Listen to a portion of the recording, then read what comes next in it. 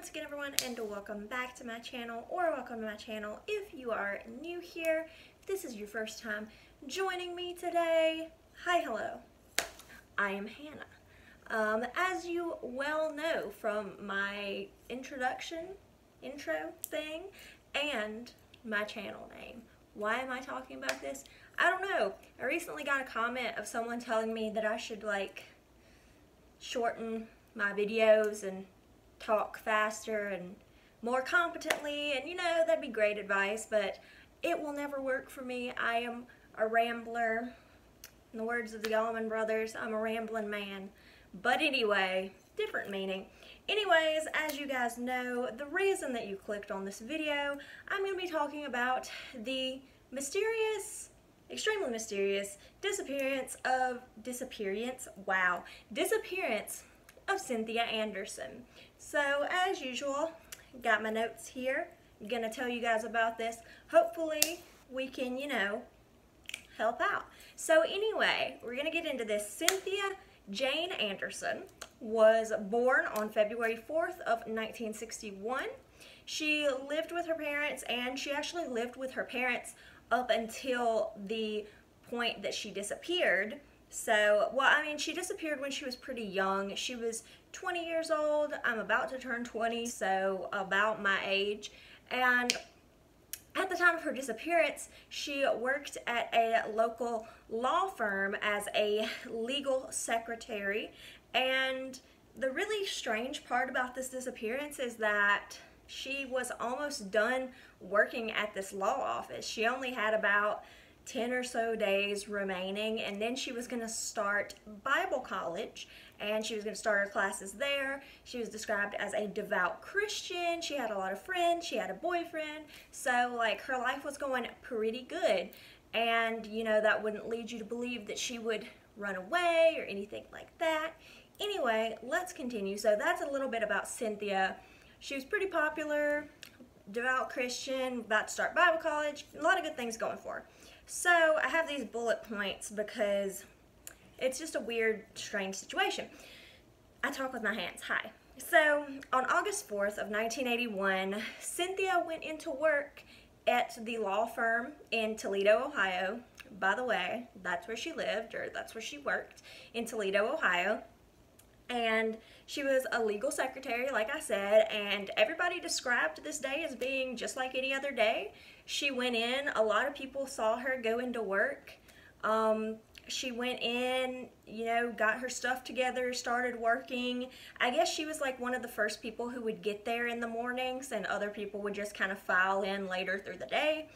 But the strange part is that a lot of people recall seeing her around 9:45 that morning, but then when people would call the law office to try to, you know, get somebody on the phone to help them, around 10 o'clock that morning, they never got a response.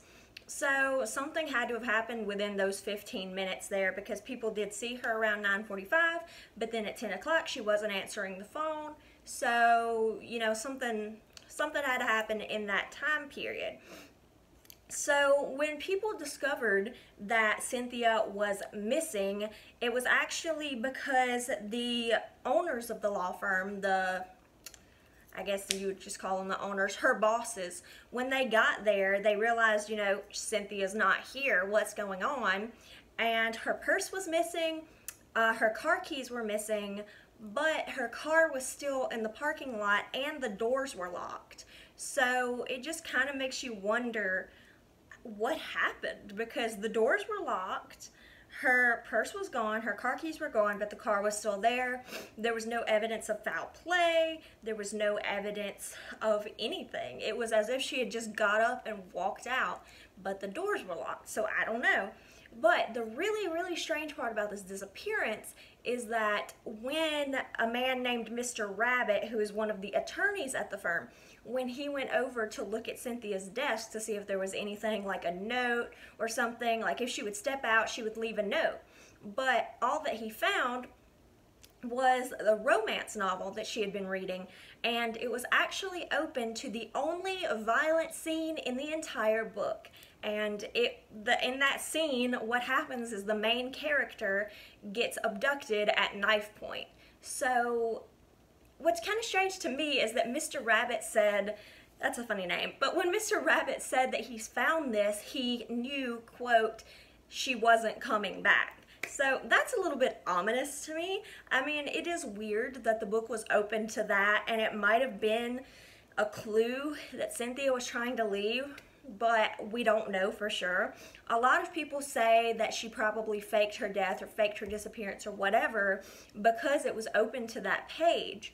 But I'm kind of wondering if, you know, if she did get abducted, maybe she was trying to leave a clue for people and people just thought she left of her own accord, which why would she do that? She had Bible college coming up, she had a boyfriend, she had a lot of friends, everything was going good in her life, so why would she just up and disappear? Police believed this to be a situation in which foul play was involved pretty much immediately, mainly because it was such mysterious circumstances and also because the city was experiencing a huge, like, insane volume of crime at this time. Like, they were actively looking for specific murderers, serial killers. There was a lot of crime happening during the time when Cynthia went missing in this city. So police immediately just thought, you know, something had to have gone wrong here. They, like me, don't understand why she would get up and just decide to leave. That doesn't make sense. So immediately they thought foul play was involved, and also strange, in the weeks leading up to Cynthia's disappearance, she had received a number of threatening and just malicious phone calls to the office. And they were directed personally to her, so they were like threatening her. So she actually had a buzzer installed in her desk to where she could hit it and it would notify the police that something was going on. She also kept the doors to the office locked for this reason. Sadly though, no body, no evidence, nothing has ever been found of Cynthia. We don't know what happened to her. It's just, there's a lot of speculation and it's just really strange. She left a lot of money in her bank account. Her social security number has never been used since she disappeared. None of the money has ever been withdrawn or no money's been put in, nothing of that nature. So it's just very, very strange that nothing has been found of Cynthia. Like, no evidence, no body, nothing, just nothing.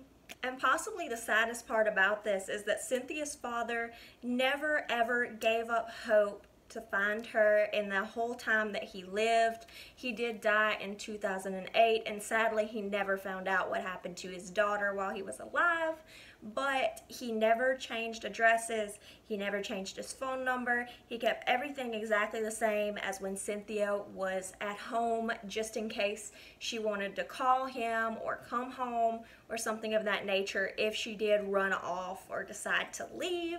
He was hoping that, you know, she would try to come home or she would try to call. So it's just really sad that he died without ever knowing what happened to his daughter definitively.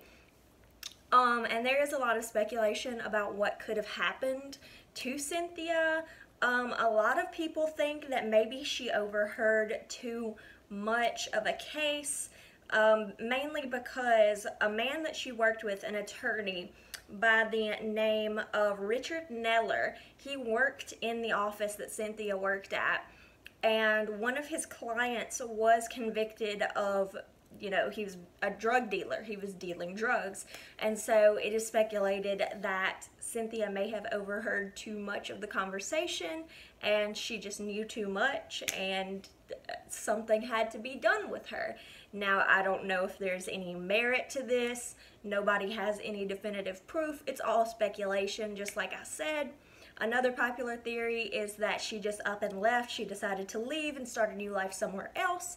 But I don't really like that theory. I don't feel like that's accurate. In a lot of these cases, I just don't feel like the people who disappeared would just up and leave. Like, they're not people who are struggling financially or socially or anything of that nature. They're just normal people living their lives. Like, I don't feel like they would just suddenly wake up one day and decide, hey, I think I'm gonna leave my whole life behind, leave no evidence, no note, nothing. I'm just gonna skedaddle and go start a life somewhere else under an assumed name. I don't feel like that would happen in most of these cases. Especially not in this one, with all of the things that Cynthia had going on. Boyfriend, friends, Bible college soon. Like, I just don't feel like it would happen. Plus, things are just way too suspicious. Harassing phone calls, getting that buzzer installed, doors locked, car is still outside but the car keys are gone, purse is missing. Like, why would someone take the car keys and not the car? Why? That doesn't make sense. I'm sorry. It doesn't make sense that she just got up and left. Like, I don't believe that. And no money's ever been withdrawn, never used her social security number again. If she ran away, I guarantee that there would be some paper trail, something, some way to find her. Sadly, this is pretty much all we know about this case. As usual, I will leave some links below with some more sources, some more information that you guys can check out if you would like to. And of course, as usual, I am going to read off the numbers that you can call if you know anything, if you think you know anything, if you think you saw anything. Dial these numbers and you could potentially help bring Cynthia's family some kind of closure, or even bring Cynthia home if she is still out there. So I'm going to read the numbers now. For the Toledo Police Department, you can call 419-245-3151. That's 419-245-3151. Or you can also call 419-245-3111. That's 419-245-3111. And again, if you have any information at all, I urge you to call the Toledo Police Department and anonymously report what you know. Any little bit helps. Every little bit helps. If I could talk, that'd be great. We just want to help these families, and that's all I have for you guys today. Thank you guys again so much for joining me again today. Leave me a like if you like this video, comment down below, but please do be respectful to Cynthia and her family. Please don't leave any nasty comments about them. You can leave comments about me, I don't really care. And obviously you can leave positive comments about them. Anything, just if you put something nasty about Cynthia or her family, I will delete it because I don't want that.